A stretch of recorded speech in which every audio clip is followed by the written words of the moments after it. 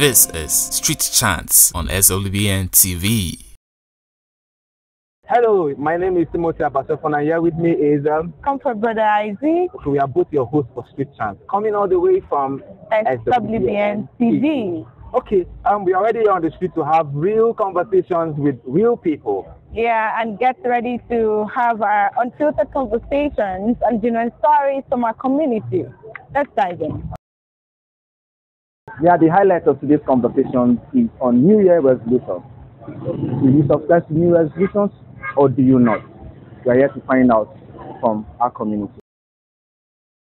Yes, of course, I do. I do because the earth was made by words, was formed by words. So anything you speak will surely follow you.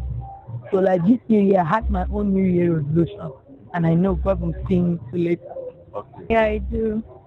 Because I think this year, on the 31st, I just of being unstoppable this year. So I think that's my New Year resolution.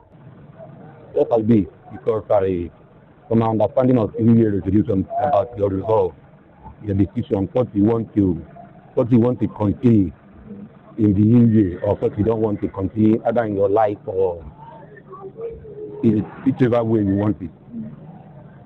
That's my understanding of the New Year resolution. I believe it's important because it's like a guidance principle for the youth, so that you can know there is a launch out, there is a launch out of the launching. I don't do this resolution because sometimes I will do something I can plan for myself and I cannot succeed based on a lack of knowledge. What I plan cannot yield good fruits. I may decide. I say, okay, this new year, I'm going to do like this, not like this. That's my new year. That's how I normally do my own New Year resolution. The New Year resolution that I made for myself is that as I enter this year, 2024, I should leave this life. But by doing this, it's based on the prayer I pray. God can bring out somebody that can help me out of this present business that I am doing. But it's not my wish. No? Well, I think in life is according to how you want your life to be. So, there's how you do New Year resolution, but you don't work according to it. So the way you want your life to be is how you will live. That is what I believe. Oh yeah, my own opinion about New Year resolution is all about you taking a new decision, a new decision first, a new focus, and a new vision. Because as year goes by, so things changes, and because of the things happening in your environment, we are being advised to look for your creator, your maker, your founder. This year, I have told God, on my own I can't make it. But you being my helper, I love to serve you more. I love to praise you like never before.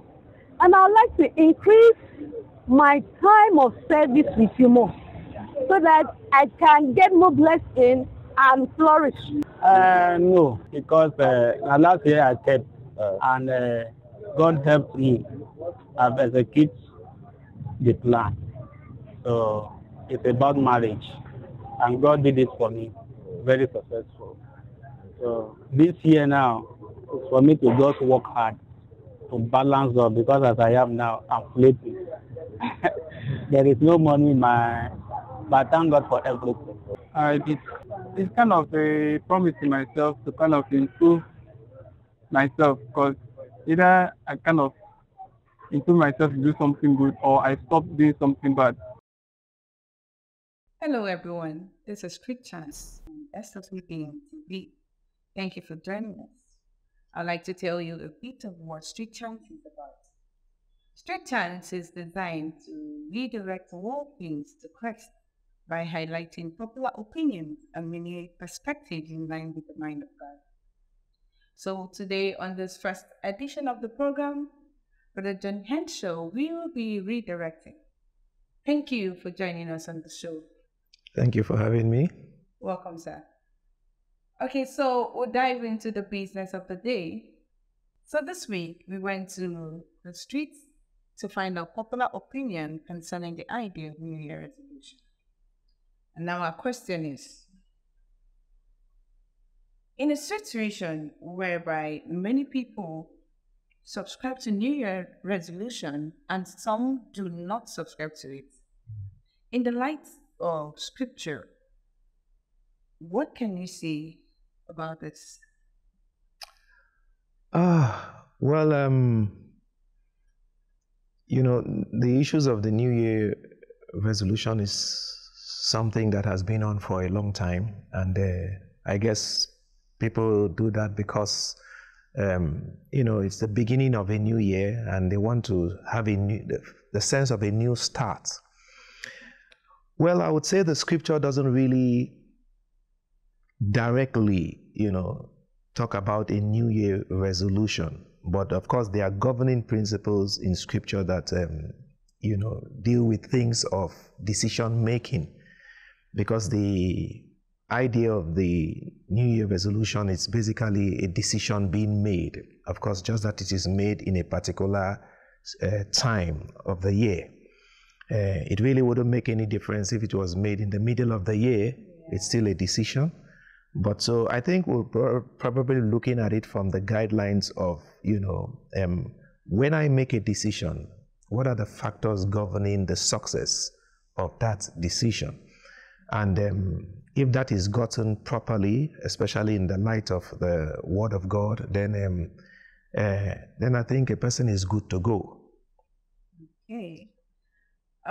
So at some point, I got to realize that people get to make resolutions, and some questions pop up while we're out there. Is it wrong to make a New Year resolution? Well, I wouldn't say it's wrong. I wouldn't say it's wrong. And maybe I wouldn't say it's right. Okay. I think it's really going to still boil down to, the individual, and if a person is making a decision, a positive decision for either a change of life or, enhancing one's life or a change of direction, well, we would agree that people usually do that for some positive reason and hope that that works out at the end of the year. But we should also understand that a New Year resolution is not a wishy, it's not a wishy decision. Yes, it's not a wishy decision. And if a person makes that decision, a positive decision in life at the beginning of the year, like I said at the middle of the year, it doesn't really matter. But I think it would be good to make a positive decision, if it works out. So you make that decision to work out. You make that decision to succeed.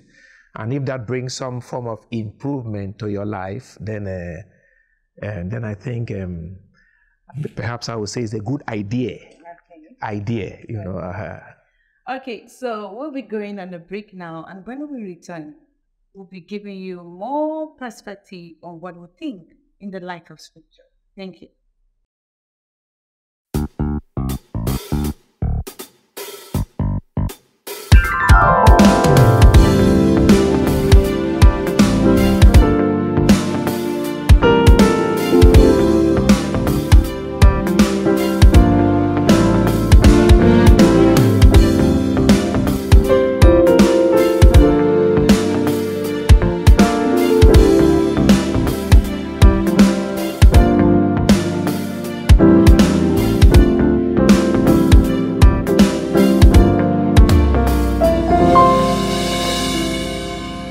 This is Street Chants on SWBN TV. Welcome back. This is still Street Chants, and I'm your uncle, Comfort Isaac. Remember we did say you went on the streets to take popular opinion. So we've seen the videos. What were you thinking? Well, just like the year I mean, starts, everybody begins to make a New Year resolution. But, you know, we realize that a lot of times people do these things with a good intention, but it never really, if you took a statistics of how many people achieved, yes, I mean, you know, a lot of times it's just, you know, the zeal is always at the beginning of the year, and then after some time, and that's over. But I think there are few things we can look at, you know, that few factors we can consider being, you know, why people's resolutions never really, you know, work out. Okay. I would say many people, you know, poor personal assessment. In other words, their capacity, you know. So when a person doesn't really know what capacity he has, you know, he makes bogus expectations are made, right? You know, and somebody who is in level 1 in any area is planning to get to level 10 before the year is over. That doesn't really work out. Another factor which is very important, you know, plays a role in why most of these things fail, is the lack of knowledge, you know. And in fact, I would say in most cases, zeal without knowledge, right? And, you know, desire is a strong motivator when a person desires to have something. But desire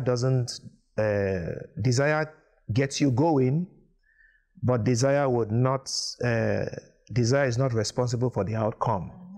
For example, I say, okay, this year I want to build a house, right? Or maybe I want to achieve certain milestones in my profession.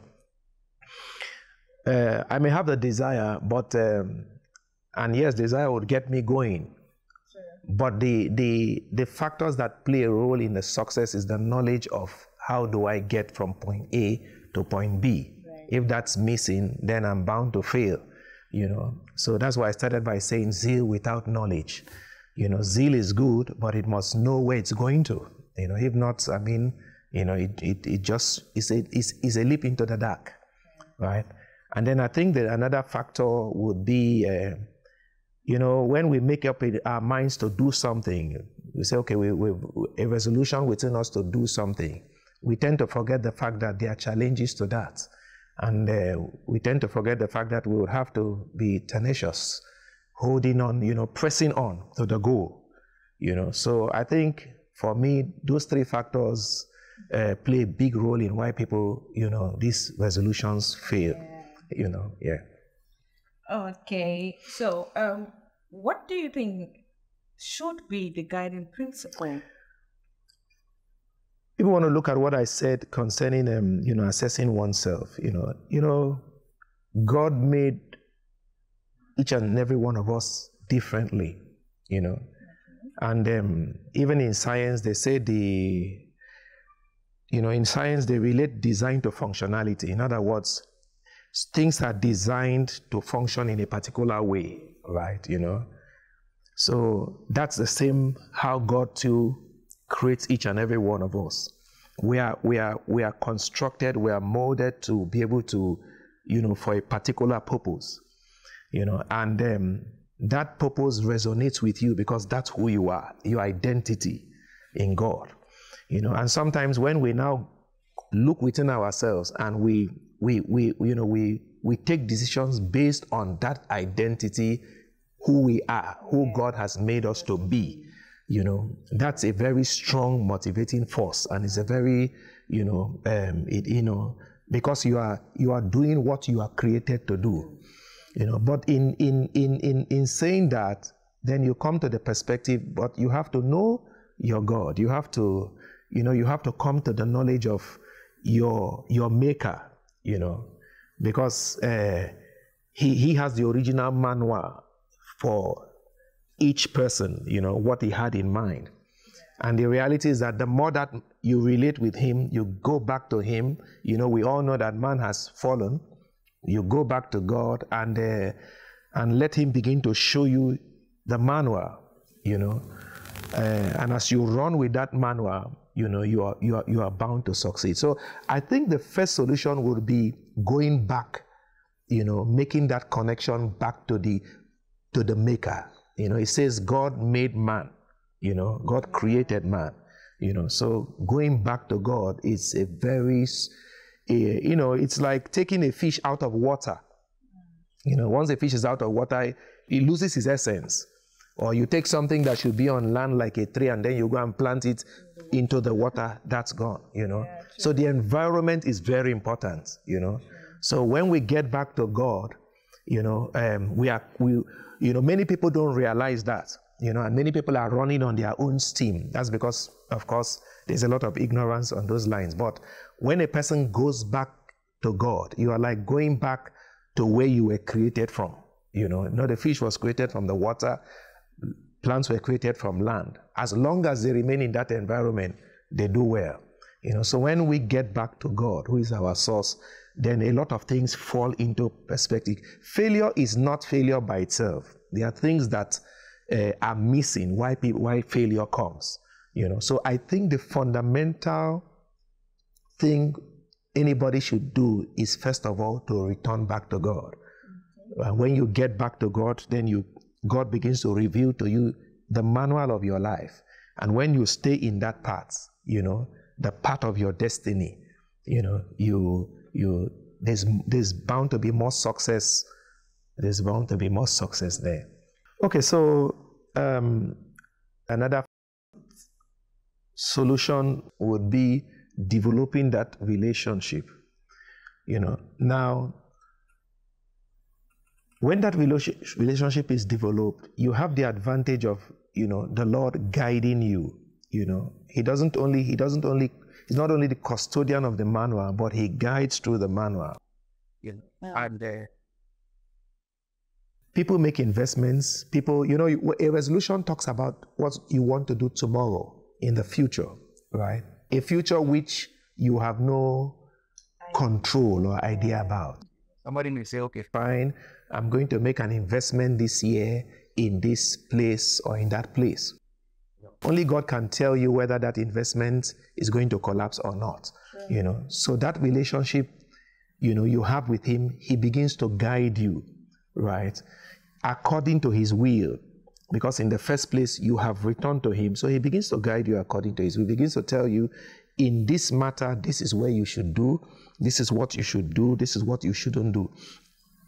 How many people have gone to school and studied things just basically based on, if I do this course, I'm going to be a rich man. But what they forget is that how many people have become rich men and have lost their families? How many people have become rich men and have died? Now, if those people in retrospect could look back, will they be making those same decisions? Do you understand what I'm trying to say? Yeah. So you have that advantage of God guiding you, God directing your life. What about people that have said, okay, fine, we are traveling, I'm traveling for a business trip, and who knows when the plane is going to crash? We all sit down here, oh, this plane crashed, that plane crashed, But there are stories and people who have experiences and they wanted to travel for so, and the Lord says, no, don't go, don't travel, right? And they stayed behind only to hear that the plane crashed and So people who make, when New Year resolutions are made, you have to look at it from a very holistic perspective. No man commands tomorrow. God is in charge of the morrow. And he's the one that can tell you, do this, don't do that. So that vital walk with God, right, it's really important. And in my perspective, I think people make small New Year resolutions in a way. Because when you come back to God, he doesn't give you a vision according to you. He gives you a vision according to what he can do in you. You understand what I'm trying to say? So you might be saying, okay, you know what? This year, if I can buy open one shop, for example, let's say you're a trader, but God is saying, no, this year is not one shop, it's 10. Because you are linked to him. So your ability is, he takes off, he becomes your ability. You understand? So there are so many advantages in returning back to the maker. It's returning back to God. That's and that relationship is established in Christ, and we need to understand that. Because let me say something, we must understand that there is a natural reality, but there's also a spiritual reality. And these things are real, you know. So when we talk about coming back to Christ being the pathway where we are united back with, that is an established reality in God, right? You know, a person may accept it, he may not accept it. It doesn't change the truth. I mean, whatever you think doesn't change the fact that Lagos remains where Lagos is, or America remains where America is. You either accept it or you leave it, but that's the truth about it, you know. And we thank God that there are countless testimonies to those who have returned back, made that relationship, and they are great successes, right? In fact, dealing with God is so profitable, because even when you are making the resolutions, you are not making the resolutions alone. You're relating with Him, and He's saying, you know what, forget about this, not for you this year. This is where you should concentrate on, and all that. So you're coming from a winning perspective already, you know. So that's really important, you know. I think, you know, like the scripture says, one with God is a majority, is a winner, you know, he's a winner, you know. We have many shortfalls, apart from the fact that we ourselves, we are limited, you're right, you know. There are so many things out there which are waiting for us, you know. You just have to have the capacity in God to be able to weather both your limitations, because we all have limitations as human beings, and then both the internal limitations and the external limitations, you know. So when we return back to God and we have a vital relationship with Him, you know, He you know, we remember the song they used to say, leaning on the everlasting arms, you know, an old song, say, leaning on the everlasting arm. You know, God didn't create man to be independent of. God created man for a relationship, for a union. It was based on the union man was given dominion, right? You see, the desire to win, the desire to succeed is a desire born of God. You know, God put it when He says, told man, He says, you know, let him have dominion. That becomes an instinct in every man to do well. That's why you see people pushing to be successful, pushing to, because that word is, it's, you know, like God said, let there be light, and there was light. So when God says, let man have dominion, the psyche, whether you know Him or not, it's ingrained in the natural process that man wants to, you know, if there's a river here, he wants to go, he can't get there in time, he will make a bridge, you know. People don't make that connection, but that's the word of God in man from the original creation. Let him have dominion. You understand? You know, so I think on that foundation, every other thing basically can be built on that. Without that, it's just a wishy self-effort. And the question some people would ask, but somebody made a resolution and succeeded. That's okay, you know. But what happens next year? What happens 2 years from there? The resolution you made and failed would now wipe all the success you think you have made. You know, of course, there are countless stories to that, you know. But we want to be on a secured ground, and that ground is to return and have that vital relationship with God. You know, I think that's more a logical self-interest, really, right? You know, so I think that's what I would like to say. Thank you very much, Brother Henshaw. Thank you for the words, you know, the advice, the encouragement, and coming to you, viewers, whether you're born again or you're not born again, would like you to know that there is a need to return to your Father, our Maker, our Creator of everything. You have listened to the, you know, the popular opinions of the people, and you have heard what Brother Henshaw has fed us with. So we'd like to encourage you, if you're not born again, that you get into developing a relationship with the Father. Thank you very much, Brother Henshaw, for joining us. Thank you so much. Coming to the show, for being with us on the show. Thank you so much. Thank you. We hope to have you more some other time. Thank you for joining us on Street Chants. I am Comfort Isaac. Goodbye. This is SWBN TV.